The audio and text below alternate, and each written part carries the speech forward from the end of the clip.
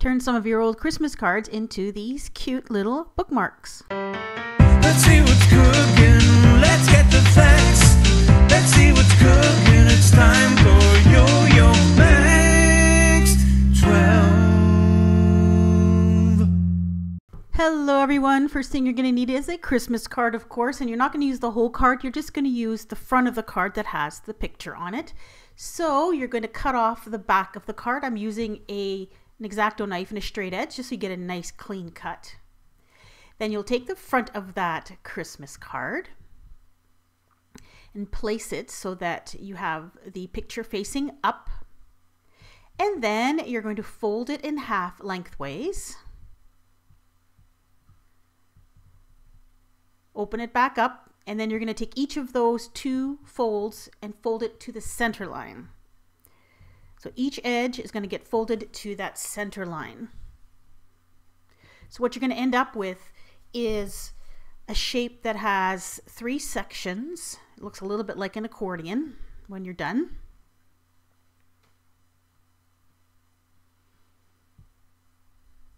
Just like that.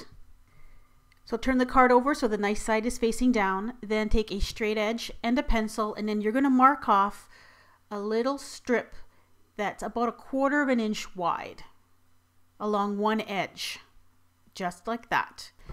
Now take a ruler, put it along that line that you drew with the pencil, and from one side of the card you're going to mark off the 1 inch mark.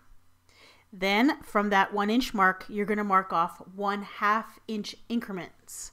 Now what you're going to end up with is 9 of these little marks, including that first one at the 1 inch mark. Then what you're going to want to do is draw lines at a 45-degree angle up to that first fold line. To make this easier, I'm using a protractor. Line up the protractor and mark off the 45-degree angle mark. You know, who said you weren't going to use these geometry skills from high school in real life? Then you're going to make a line at a 45-degree angle connecting the dots. And you're going to do the same thing with all the other little marks, marking off 45 degrees. And I just numbered them so that you can see how they all match up, and then go on and just keep drawing all the lines until you have 9 of them. Now 9 lines will be what you need for an average size card, and as this video goes on you'll understand why. So there are all the lines. Then you're going to fold the card back up in that accordion shape. Make sure that the nice side is inside. Now you're going to take a pair of scissors and you're going to cut down the lines that you just drew when the shape is folded. And of course you're going to cut up to the line, not past it, because the card will fall apart. And of course we're cutting the closed side of the card, not the open side. Once you're done cutting all the little lines, open up the card, and then you're going to fold it in half. So now that we can see the nice side of the card. And then choose which side you want the front of the bookmark to be. Now you want to make sure you're holding the card so that those V shapes that we made are pointing down. You have a very large V-shaped one at the top. Leave that one alone. You'll have another small one below that. Leave that one alone. The second small one, you're going to fold it up.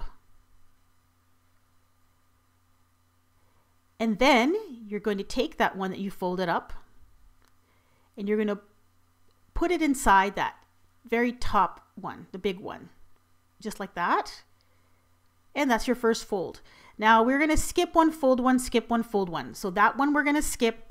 This one we're going to fold up. And the same thing, we're going to tuck it into the next V shape that you can see. Goes in there. And then we're going to skip one, fold one. So we'll skip this one, skip that one, and we're going to fold this one. So you're going to fold it up and then just tuck it into the V shape that's immediately above it. This is something that's a lot easier to show than it is to describe. So we'll skip this one and fold that one up. And then tuck it in to the little V shape that it's touching.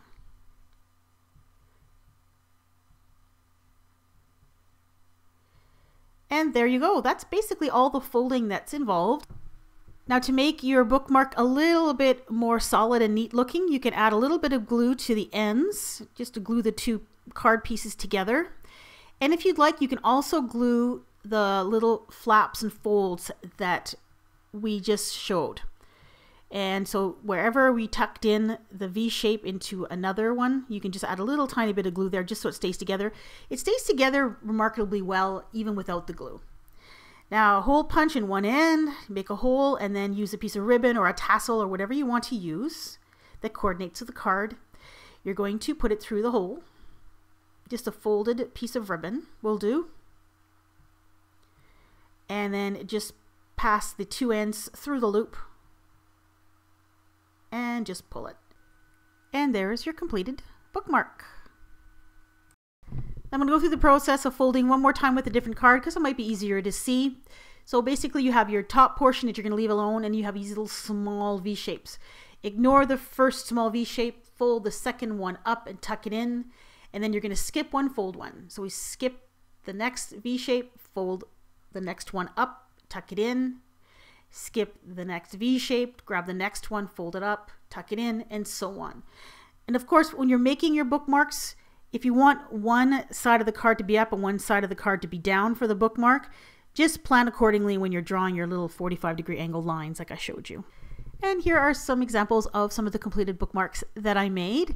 Now you could even use these as fancy gift tags if you wanted to for very special presents.